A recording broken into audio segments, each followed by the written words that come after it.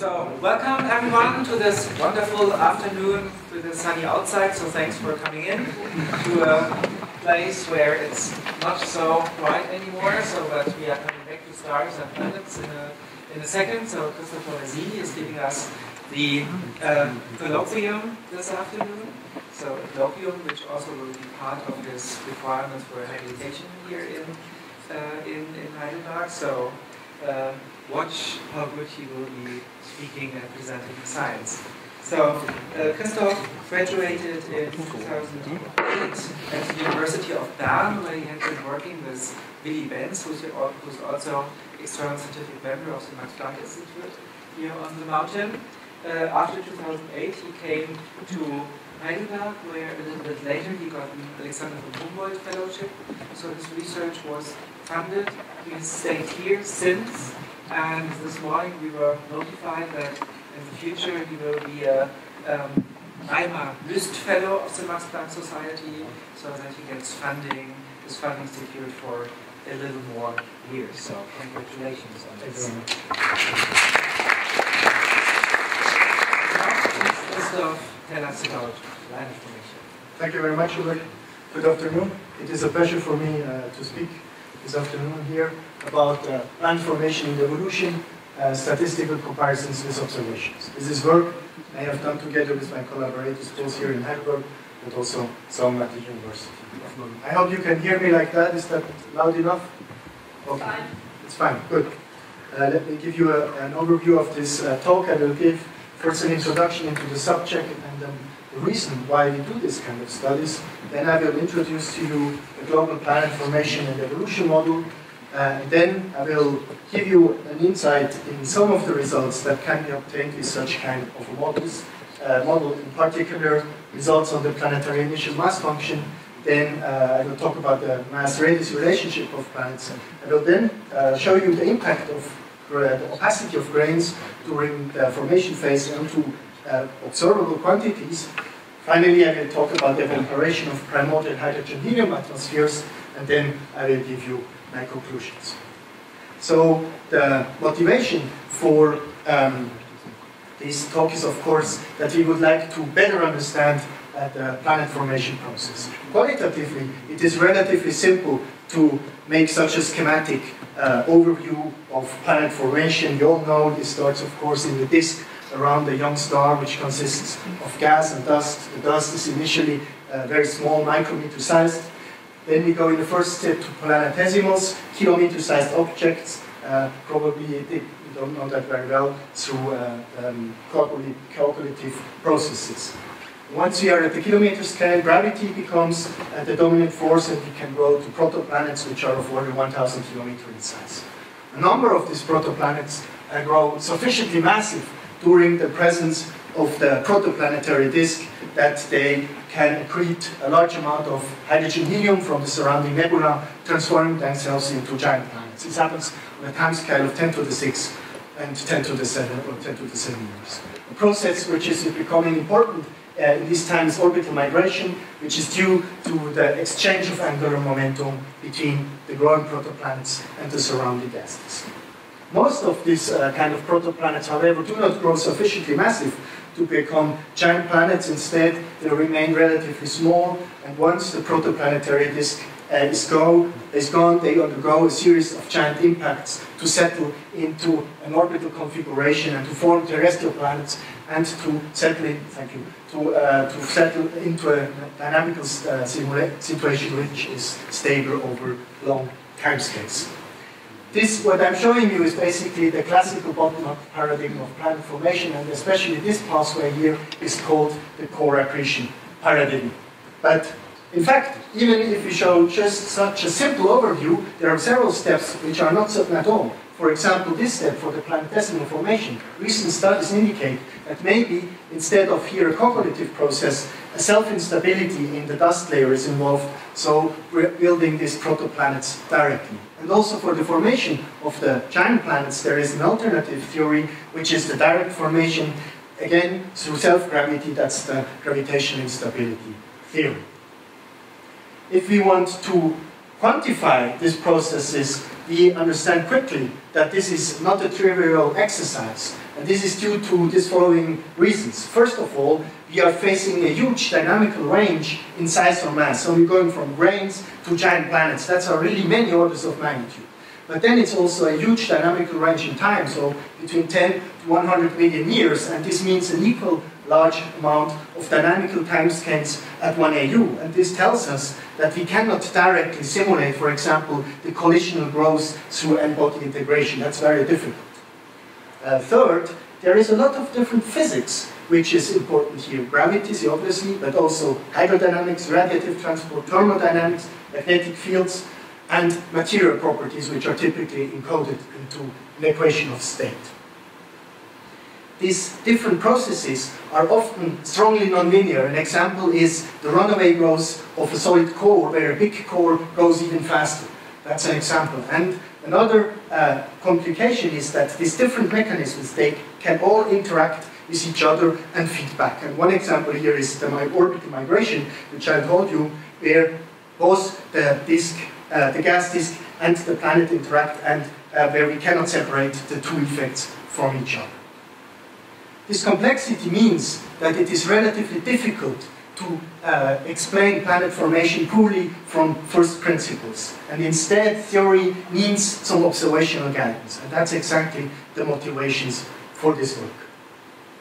Fortunately, in the last 20 years or so, there was a huge progress in the amount of statistical constraints we have. This is, of course, the semi-major axis versus mass, one of the most important representations of extrasolar planets, almost similar as the Hertzsprung-Russell diagram for stars. And what you can see here is, of course, the position of the solar system. When we look at this diagram nowadays, this is more or less how it looks, and we have all these hundreds, 700 points, more than 2,600 additional candidates from the Kepler satellite. It is, of course, already difficult to get all these points, and I was involved in finding some of these planets here. But now that we have all these statistical constraints, we can start to study it. And the first thing we certainly notify is the extreme diversity we have here. So we have some objects like the super Jupiters, we then have the hot Jupiters, and finally we have here these lower mass objects, these super Earths and hot Neptunes.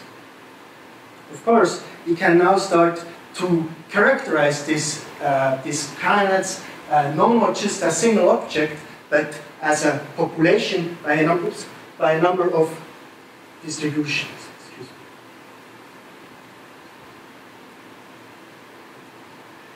And what we wonder as a theoretician is, can we understand the structure we see here? Because, of course, there's not just diversity, there is also some structure. You have to be careful, there are observational biases. But we see, for example, it seems that there is an overdensity here, a certain absence there, maybe also there. So we would like to understand. And the basic hypothesis is here that all these objects have formed with the same formation mechanism, but with different initial conditions. This might be not correct, but that's something we want to study. A second motivation to do this work is more specific. And this is because in the last maybe 5 years, there was a strong movement in the observations from the mere discovery to a first geophysical characterization of the extrasolar planets. And this is shown here in this figure here, you will see it again. So here we have the mass of a planet, and here we have the radius, so we need measurement by typically a transit and by radial velocity. And then we can start to show the planets in this plot, and you can see that they seem to follow a certain, here a certain line. And what is now interesting is that we can compare that with theoretical predictions, and we will do that later on. So, for example, these are theoretical lines for solid planets of a given composition, and here for planets consisting of hydrogen and helium at different semi-major axes. Besides transit, there are also new observations by direct imaging and also spectroscopy, so probing the composition of the atmosphere. And these new techniques bring new observational constraints, so the radius obviously, but then the bulk and the atmospheric composition, and from direct imaging also the intrinsic luminosity of these planets. And what we would like to do is to compare our theoretical results with as many observational results as possible, because only then we can be sure that we just, because it could be that we just reproduce some of these constraints, but not the other ones, from a different technique. What this also means is that your theoretical model should be able to predict as many basic observables as possible. And with that I mean the semi-major axis, the mass, but also the radius, the luminosity composition, and the atmospheric pressure temperature profile. The tool which we use to do that is what we call a global planet formation and evolution model. And this global, I here mean that basically it starts from small objects, solids, planetesimals, or a few runaway bodies, and follows the formation, the growth, the migration, all the time until the nebula is gone, and then even it follows the evolution later on after the protoplanetary disk is gone. This kind of global models, of course, rely on specialized models, because only these specialized models can tell you what is important. In the global models, of course, you lose the subtleties of the original, but what you try to do, and this is a difficulty, is to get the essence. Because what is left is then a concentrate of many different effects, and hopefully, and that's the goal, it lets you test the input physics by comparison with observation, which is difficult if you just have one specialized model. The challenge in making such a global model is, of course, to understand how strongly we can distill this physics out of the complex model. This is an example. So we all know that the protoplanetary disks are in reality three-dimensional turbulent objects which probably can be described by the magneto-rotational instability, which is generating turbulence, and this we can describe with this equation of MHT. But we also know that we cannot run such a model over a million years. It's taking so long. So we can make a first step in simplification and go to this kind of model. So this is just the standard equation describing the viscous evolution. So we say, okay, we have some viscosity, which should somehow originate from this processes here, which we can pack into a parameter, typically the alpha parameter, and then we can look at, in a one-dimensional, so radius and maybe vertical structure, we can look at the evolution of the gas surface density. Here we have the distance, orbital distance, and then you can see how the surface density is going down in time. So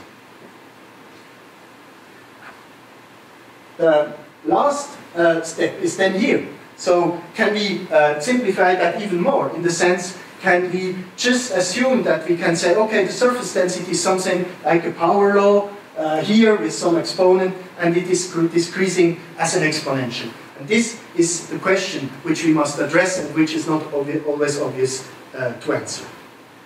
Our approach to this question is shown here. This is an overview of the global planet formation and evolution model I will use to get the results later on. It looks relatively complex, but in principle it is just a couple of many different standard components. So we have, for example, down here we have the model for the protoplanetary disk, which is an alpha disk, a 1 + 1 dimensional alpha disk I showed you before. Then here we have a number of modules which describe the protoplanet. So, for example, the envelope, the Gaussian envelope, the atmosphere, evaporation of it, the interaction with incoming planetesimals, the structure of the core, orbital migration, and here planet-planet interaction. In this talk here, I will mostly concentrate on these 4 modules and show them to you in a little bit more detail, because these are the modules we mostly use in the results we see later on. The first here is a model which gives us the structure of the planet. So our planets consist of a solid core surrounded by an atmosphere of hydrogen and helium. What we want to get here is the radius of the core, because that's something we need when we want to compare is the transit observations. And a simple way to describe that is here a one-dimensional model. So we simply solve the equations of mass conservation and of hydrostatic equilibrium, and this gives us then the radius for the mass and a given composition. You see here examples, so we have the mass, radius, this is for Earth-like composition, for something which is 50% ice, 50% rocky, and this is a body which is fully consisting of water. In order to solve this set of equations, we need to have an equation of state, which is giving us the density as a function of pressure, and as we are not interested in extremely accurate results, we can use the simplification and say that to first order the density of a solid material is independent of temperature, and then we have here such modified polytropic equation of state. But it turns out that still we get relatively good results for the radius compared to more complex models. Then the second ingredient we need is something which tells us first during the formation how quickly this solid core we just looked at can accrete gas, and then later on during the evolution what is the radius and the luminosity of this object. And this is done by solving the one-dimensional radial structure equations, which you probably recognize because they are essentially the same as the ones for stellar structure. So we have the equations for mass conservation, hydrostatic equilibrium, that's the same as before, but now we need also to take into account the temperature structure of the object, because the gas density obviously depends a lot on the temperature. So we have here this equation for the energy conservation. This epsilon here in stars, usually that's the term where we have the energy production due to nuclear or to hydrogen burning. This is not the case in planets. Here we have other energy sources. During the formation we have impacting planetesimals, depositing their kinetic energy. Then if you have relatively massive object, we can have also deuterium burning. And finally, for low mass objects, we have radiogenic heating due to radionuclides in the core. What we have here is the equation for the energy transport, and depending here we use the Schwarzschild criterion to decide whether the energy transport is through convection or radiative, and in the case it's radiative, this is just the temperature gradient, and what you see here is the opacity, and I will come back to that later on because you will see that this is quite important. Now what is going on? We have in the nebula, the core is sitting and can bind some gravitation through this gravitation potential. It can bind some gas around it. This gas now can cool a little bit, and what this makes is that it is contracting. What this means formally, that around the gas which is already accreted around the core, formally an empty shell opens. But of course we are embedded in the nebula, which means that the nebula gas is streaming in to fill up this shell, and that's the way that the planet is growing in mass. As the core is getting bigger, this contraction time scale is getting shorter and shorter, which means that more and more gas must stream in to fill up this gap. At some moment, this accretion rate given by the Kelvin-Helmholtz contraction becomes so high that the nebula cannot deliver a sufficient amount of gas to the planet. And in this moment, the planet is going to detach from the nebula and is going to contract quickly. After this moment, this is the so-called runaway gas accretion we are starting at this moment. After this moment, it's no more the Kelvin-Helmholtz contraction of the core of the planet which is governing the gas accretion rate, but it's rather the ability of the disk to give gas to the planet. And the way we describe these different regimes is basically through the boundary conditions. And this is, you can also say that's the atmosphere. And this is the attach phase I was talking about. So for the low mass planets, there is in principle not even a real boundary or a real atmosphere, because the structure is going smoothly to the Hill sphere or the Bondi radius. And the pressure and the temperature at this point are basically just the background nebula conditions. For the giant planets, which are in the gas runaway accretion phase, so where the core is bigger than the critical core mass, which is of order 10 Earth masses, there we basically treat our planet like a miniature star, spherically symmetric star formation situation. So it's very basic, basically. And we assume that we have on the surface, we have an accretion shock for matter which is falling from the Hill sphere in free fall onto the planet. And this gives us then, for example, the ramp pressure, or here we have the Eddington pressure, and this is just the free fall velocity. Finally, once the protoplanetary disk is gone, we say that here the planet is just evolving under the influence of its own internal luminosity and stellar irradiation. So we have here the intrinsic luminosity and the equilibrium temperature due to the stellar irradiation, and what we then use is a so-called two-stream atmosphere. This is something which is a little bit more complex than a pure gray atmosphere in the sense that it has two characteristic opacities, one for the visual and one for the infrared, and then we can take into account relatively well the effect of stellar irradiation. What we can do with such a model is one example here. So this shows you an example for Jupiter. So we first calculated the formation of Jupiter, and then we look, once the formation is over, how its pressure-temperature profile is evolving. So here we have temperature, here we have pressure going down towards here, so it's the interior. And this first line here is the profile just 1 million years after the end of the formation epoch. And you can see at this moment the planet is still relatively hot, and then in time it's just cooling and contracting. And you can see the last line shows you the pressure temperature profile at the age of 4.6 billion years. And we can compare that with the Galileo probe measurement, and this is working well. We have also to say Jupiter is a case where the simple models work well. Saturn, for example, would already not work so well. Something we have included only recently is an effect which is important for close-in planets. The Kepler satellite has shown that there are many, many close-in, relatively low-mass planets. These planets undergo a very strong irradiation from the star, is relatively hard irradiation, so especially UV and X-rays. This is just an approximation to write down the UV flux such a planet is going. So these are measurements, and this is a simple law showing you that when the star is young it's more active, so we have a higher amount of UV irradiation, and this is of course just because when we're further away we get less irradiated.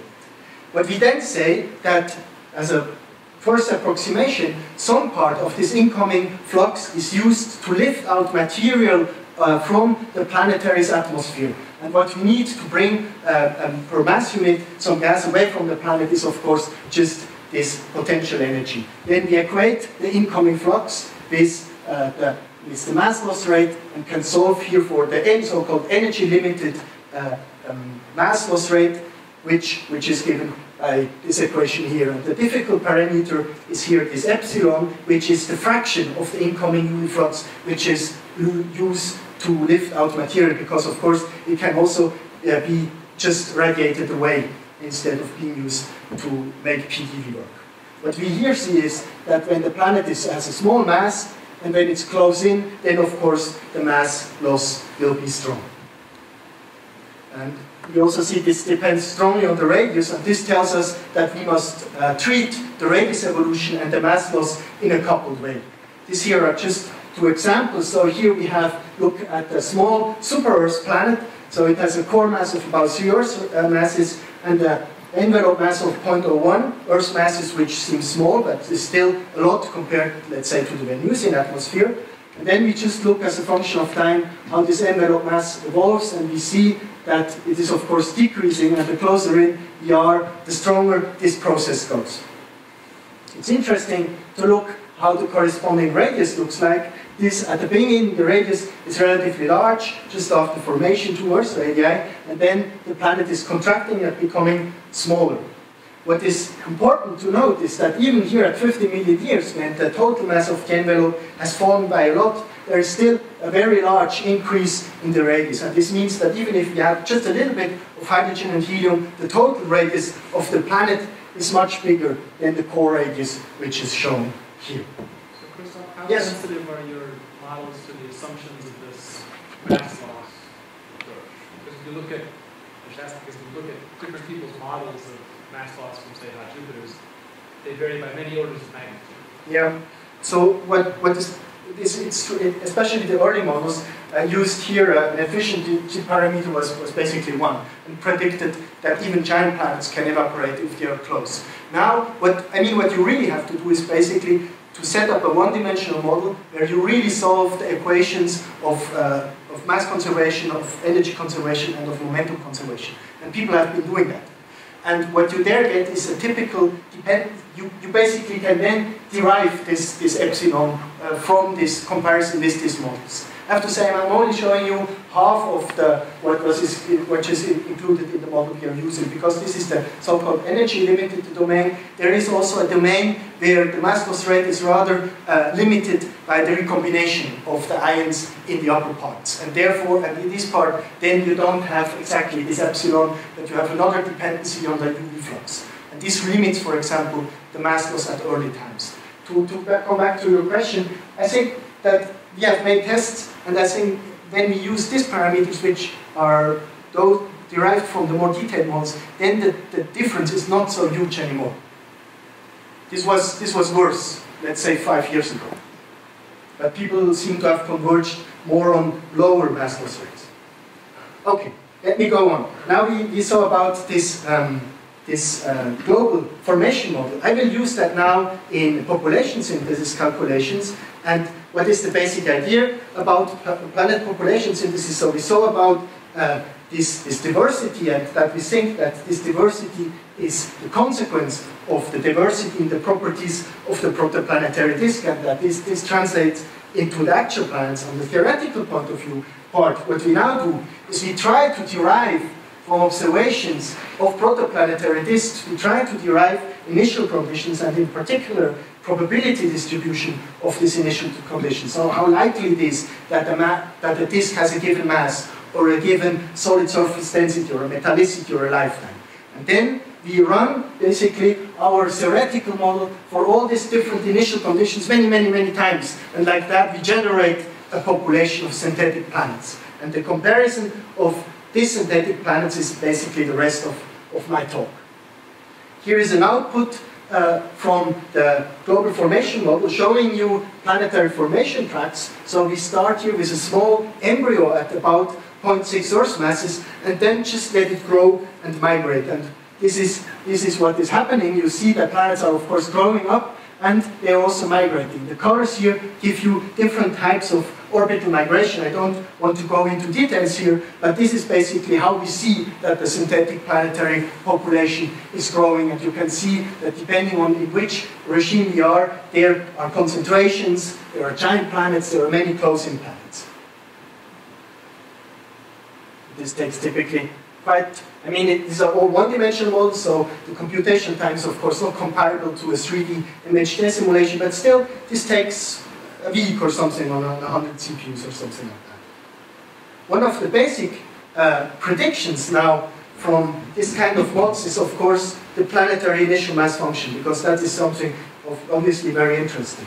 And I think we can even, without much modeling, we can already say what we would probably expect from core accretion. So we see that at low masses, it's mainly the solid accretion which gives us the cores. Then there is a critical mass, and then the planets can accrete a lot of gas. And if we then look at the output of the model, this is also more or less what we can see. So we have here, at the lower masses, we have the solid planets, where this slope is given by a number of processes, like the availability of surface of planetesimals, the core accretion rate, but also migration, because this controls how big our feeding zone is.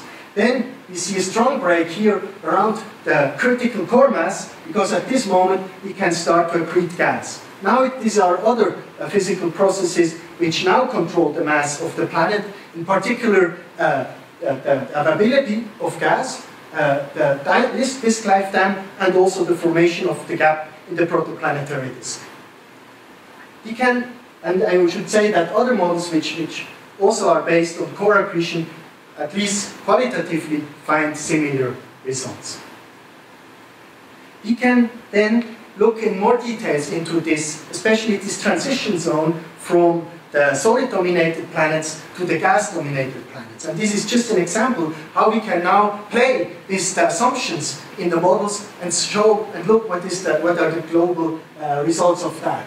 So here we have again the planetary mass function now here for about more than 30 Earth masses. And in one of the models, we were assuming in this slow accretion here that the accretion rate in the runaway phase is always limited by the viscous accretion rate in the disk. While in this case here, we were assuming that the gas which is already in the feeding zone of the planet can be accreted much faster, so that we're not limited by the viscous transport, but instead we can accrete here on a Bondi type of accretion rate.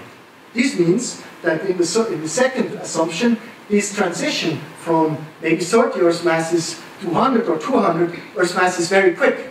And this means that it is unlikely that during this time the protoplanetary disk is going away. Therefore, we have here a local minimum in the mass function. Right? When we have this more slow accretion, we have a more flat part. And this is then something we would like to compare this observation. Here you see a little bit an older version of the predicted synthetic mass function. And this is not surprising, it's different at the small masses, because that's the place where the model is most incomplete. But what is, in any case, independent of what we typically do, is that what the key prediction is that there are many low-mass planets. So, for example, here the model predicts that more than 75% of all planets have a mass which is less than 30 Earth masses. This is the fundamental prediction. If we compare that now with the observed mass function, this is from the HARP survey, which is probably the most complete survey we have at the moment from radial velocity. What is certainly interesting to see is that at the mass of about 30 Earth masses, which is what is more or less what we expect from a 32 point, there seems to be a break in the mass function. The details are, of course, not clear yet. We don't have enough observations, but otherwise we see that this is similar. And this would be, of course, a very nice indication that core accretion is indeed at work for these planets. In the synthesis, we always have the information what kind of disks give what kind of planets. And this is interesting, especially for the metallicity, because the metallicity is also something which we can measure in reality, assuming then that the metallicity in the disk and the metallicity in the star are basically the same. What you see here is again the planetary mass function that now binned into high metallicity, medium metallicity, and a low metallicity part. And what you can see if we first focus on the giant planets is that at high metallicity we get a higher number of giant planets. And the mass itself doesn't change much. And this is due to the fact that the metallicity influences how big a core can grow. And the core then acts more or less like a threshold. If you're above the critical mass, you can become a giant planet, or otherwise you remain a small mass planet. And if we then compare that with some important observation result, we find the following. Probably the best known correlation between stellar properties and planetary properties for exosolar planets is this here. So if you measure the stellar metallicity and look how frequent giant planets are, then we see in the observation, these are the red and the blue line, we see this relatively strong increase. The black line here is the theoretical prediction. We see that the global trend is reproduced. However, there are differences, and this could, for example, be because the planetesimal formation itself is dependent in a nonlinear way on the surface density, something which is not included here. If we move to the smaller planets, we see the interesting result that here in the Neptunian regime there seems to be a weak dependency, and if we go even smaller, there is even an inversion. So it predicts that metal-poor systems produce more small mass bodies. We have to be careful because this could be an artifact that we only have one embryo per disk, because the situation where in a metal-rich disk a giant planet is forming and some small mass planets cannot be captured here. But still, if we look at the observation, this is only possible since we can discover for a few years these low mass planets. This is what we see. So you can have here a histogram of the metallicities first of all stars, this is the blue line, then for stars which have a giant planet, this is the black line, and you can see it's clearly shifted towards high metallicities. But if we now plot the histogram of the low mass planets, it's not shifted, and maybe it's even shifted to the lower metallicity. So there is some, it could be that such a dependency is actually existing in nature. Let me now talk about another important diagram. This is the mass-radius relationship. You have seen it before, the observed one. what we can do with the population synthesis is look at the formation of the mass-radius relationship inside of the model. And this is what is done here.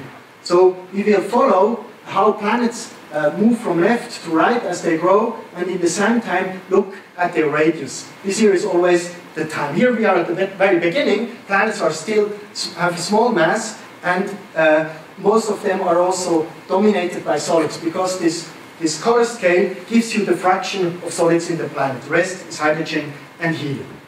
Now we can move forward 3 million years. Now we're in the middle of the planet formation process. And this looks very messy in principle, but we can quickly understand it if we look at one track of a giant planet. So the giant planet starts here as a small mass core, and it's accreting mass. As it's accreting mass, its radius is increased. Its radius is at this time given as the Hill sphere radius, because it's in this attached phase, so its radius is in fact increasing.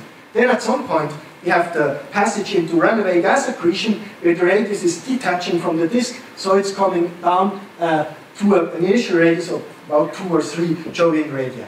As it is continuing to accrete, it is just moving to the right. The interior is now relatively degenerate. The radius is more or less independent of the mass, until we hit the mass, which is exceeding certain Jovian masses, and then we start deuterium fusion.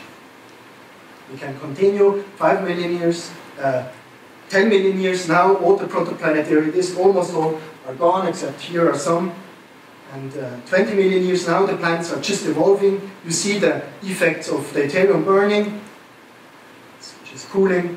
And now we start to recognize the normal, so to say, planet mass radius relationship. And we can compare that with the observed mass radius relationship, including only planets which are outside of 0.1 AU, because we don't include any bloating effects. There are many extrasolar planets which are bigger. That's something to do with the strong irradiation, which is not included here. And what we see is this kind of S shape, which is characterized by these empty regions here. And this empty region, and both of them we can understand from core accretion.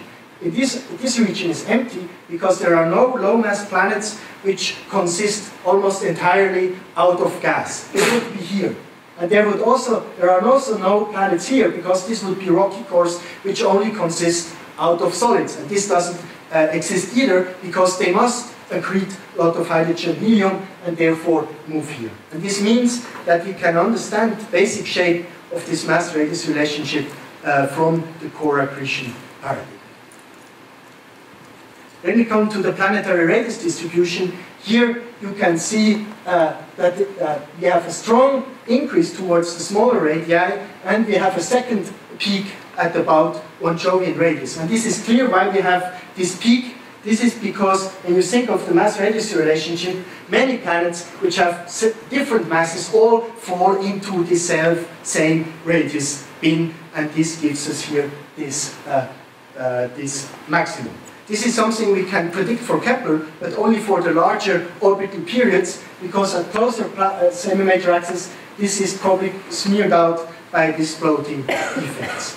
And we can compare that with some observational data from the Kepler satellite, and what we see here in red is always the synthetic population, blue is the observational result. We have differences at small radii, that's clear, but what is interesting, that if we go at large semi-major axes, so including planets out to 1 AU, then it seems that there are more giants than large Neptunes, and this is maybe an indication of this peak at the Jovian radius. The next subject I would like to address is the impact of grain opacity.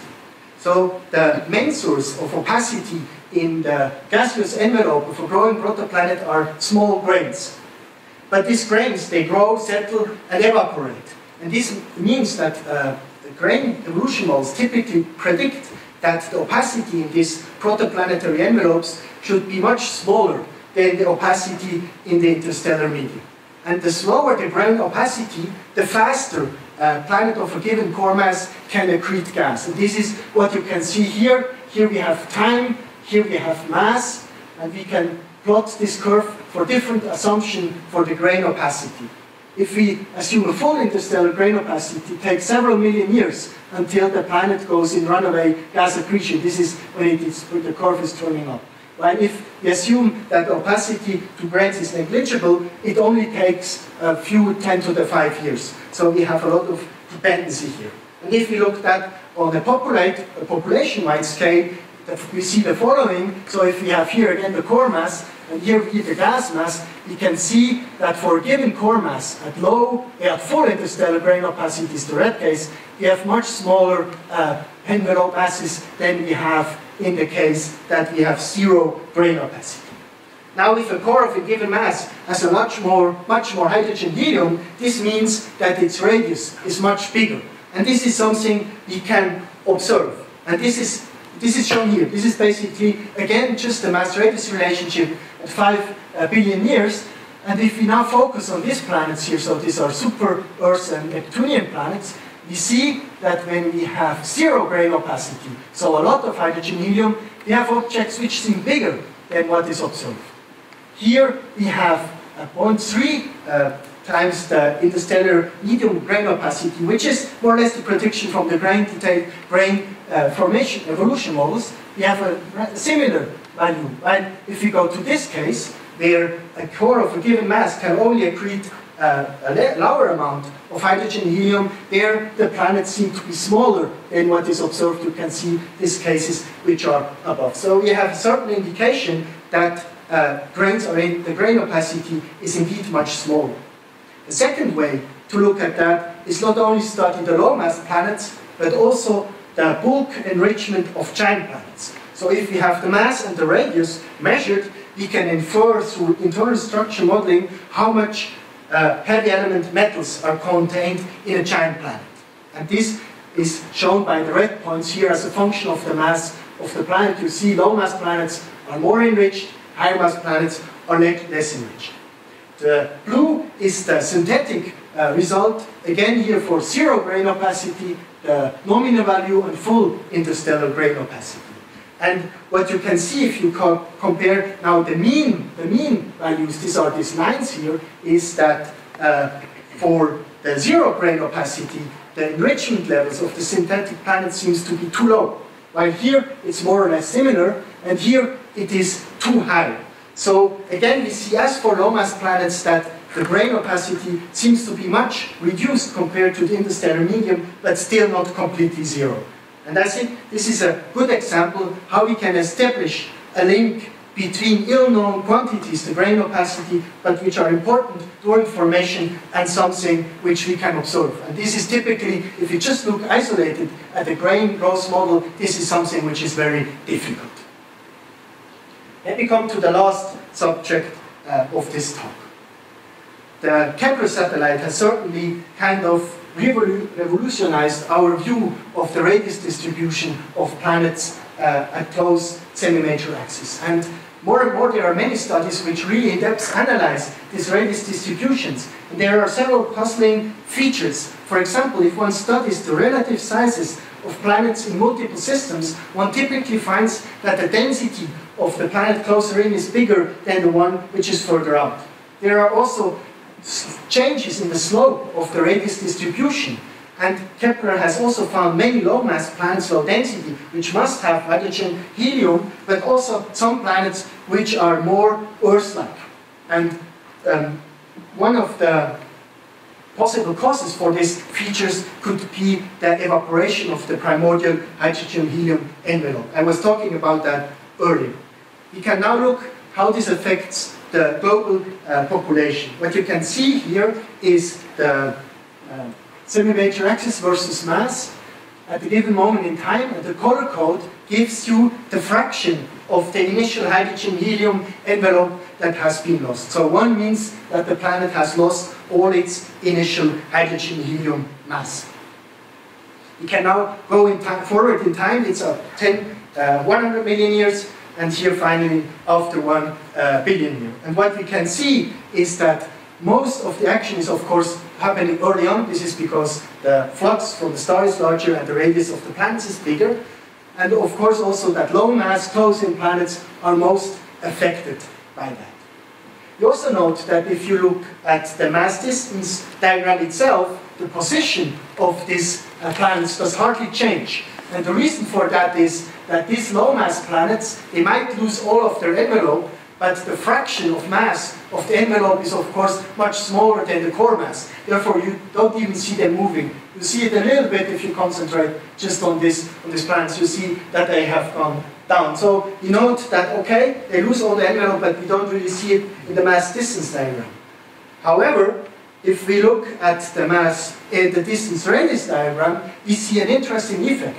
And this is when we concentrate again on these planets which are affected here, because we see that something strange has appeared. If we zoom in onto that, this is what we see.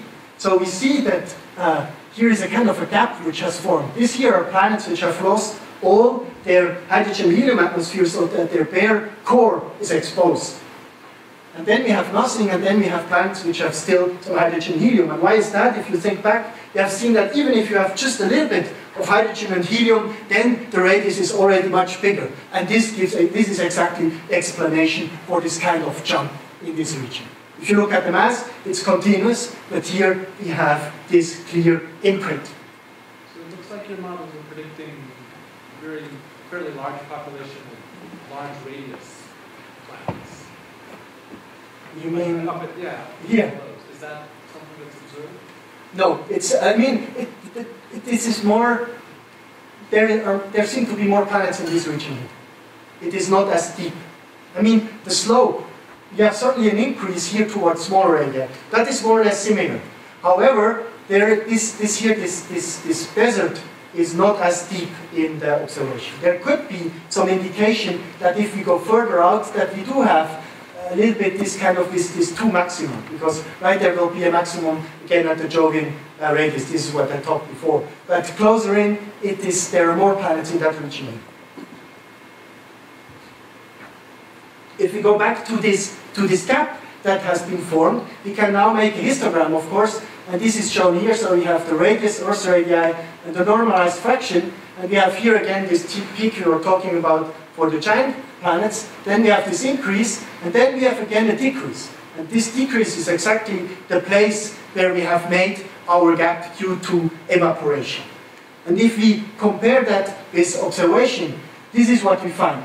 I mean, this is just from an analysis of the Kepler data by Petier et al. And what you can see is that here we have certainly a strong increase, and then something like that. Certainly this is flat, I mean, if you look at the error bars. And so we cannot say much about that. But one thing is certainly also clear, mainly that this tendency does not continue just down to 1 Earth radius. So something seems to be happening.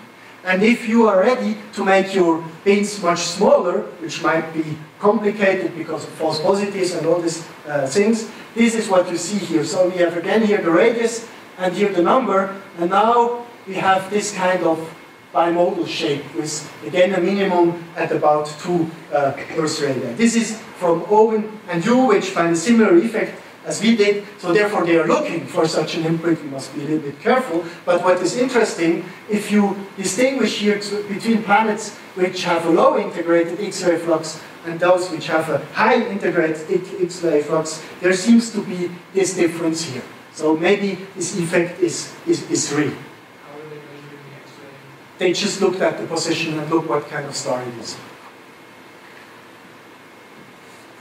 What is now interesting is, of course, that if this is true, we can make predictions about envelope and composition of these planets. Especially, we can predict, okay, this object should still have some hydrogen helium, or another one should have lost everything. And this is something we want to test in future with spectroscopic missions. From a formation point of view, there is something more which is interesting. Because if you look at this gap of about 2 Earth radii, this only arises so clearly in this model because we have here just cores which are made of rocks, so which are relatively small for their mass. If additionally there are planets which are made of ices, they would partially fill in this gap because that's what about the size of their core would be. So maybe we could get a constraint on migration models by this kind of studies, because these water-rich planets could potentially fill in this gap. And this would certainly be very interesting because it's a long-standing question whether these objects have more formed in situ or have migrated in from beyond of the S-type. Good. Let me come to the conclusions. I think several key mechanisms of planet formation are still not fully understood. One is accretion of solids, orbital migration, but also the bloating mechanisms. This means that many of the ingredients I showed to you in the global models will be revised, some will be completely abandoned, some will be added.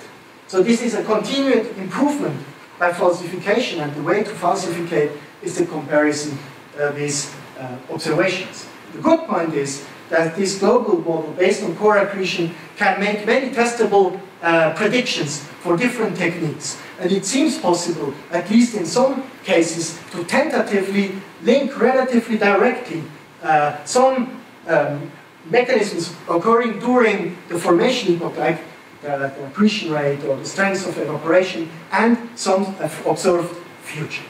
In summary, I think that during the last few years, a certain progress is probably visible in our understanding how planetary systems form and evolve. I must admit that this is probably mostly due to the progress on the observation data, because we have all this new observational data. But I think that nevertheless also models like the one I showed you can contribute here to understand all this wealth and improve our understanding. Thank you very much.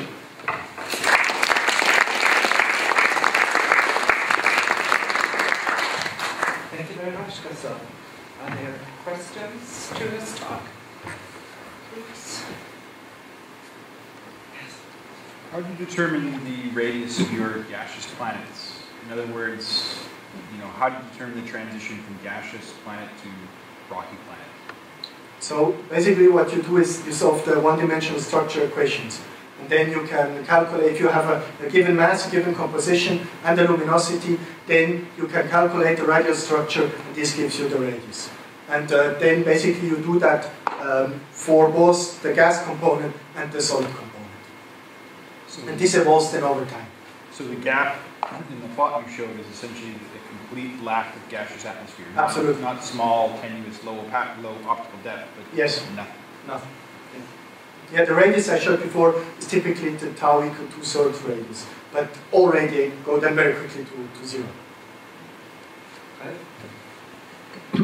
You did not mention the direct fragmentation of the gaseous disk at all in your models. Does it mean that given the wealth of, let's say, 800 plus planets and planet candidates, you can exclude this model on a statistical basis and it's applicable only for a very tiny subset? No, we cannot exclude, because basically all the comparison we made addressed planets which are relatively close in. Yes. And if you look even at very simple analytical estimates, you're going to see that it's relatively unlikely to form planets by direct gravitational stability at small semi-major axis. But it's possible. We don't know. But if it happens, then it probably happens at large semi-major axis. And that's not what we have directly addressed here.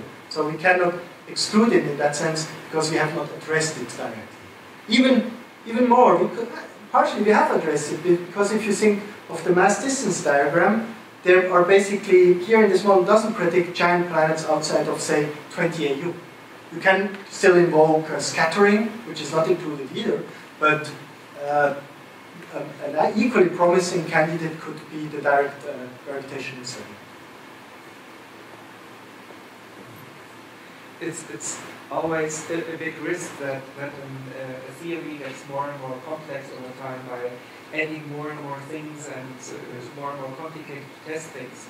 You mentioned here that continuing improvement by falsification.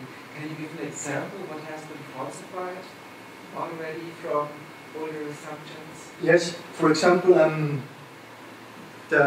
if you look at type 1 migration, as you know, originally there was an analytical estimate for the migration rate only for the case that the disk is locally isothermal.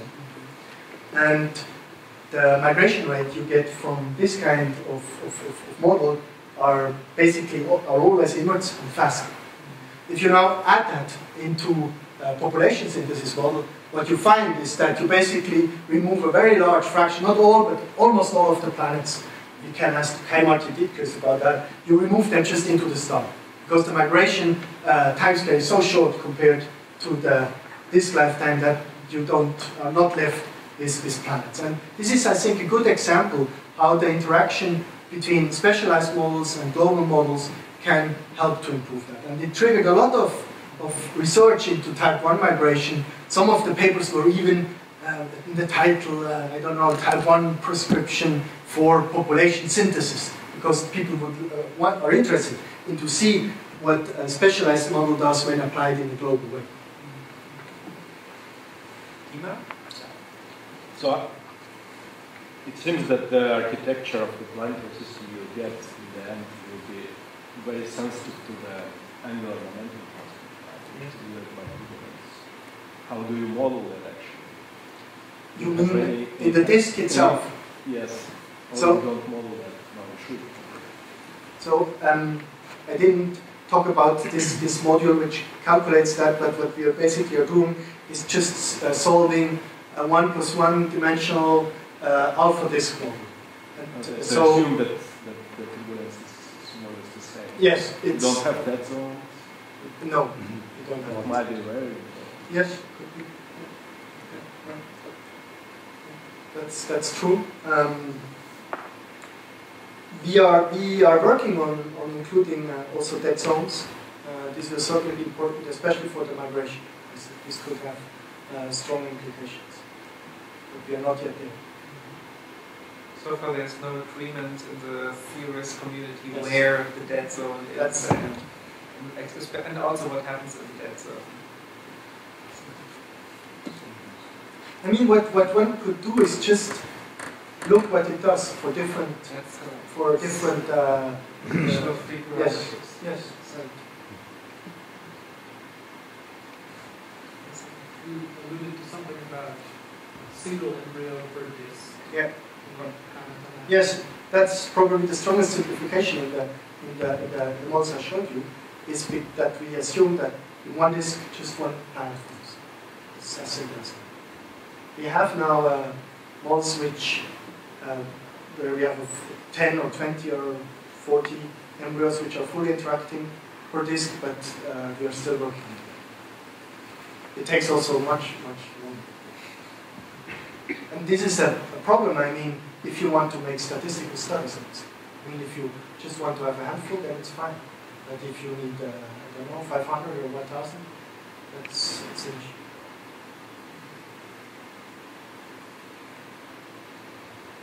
Are there any further questions? If this is not the case, then let's thank Christoph again.